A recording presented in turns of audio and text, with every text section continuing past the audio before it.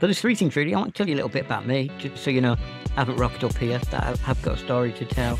I wanted to tell you a little bit about resilience, because the thing that unites everything I've heard tonight is resilience, really, and why I think that's the superpower that disabled people and actually any person who is struggling has an amazing resource of resilience.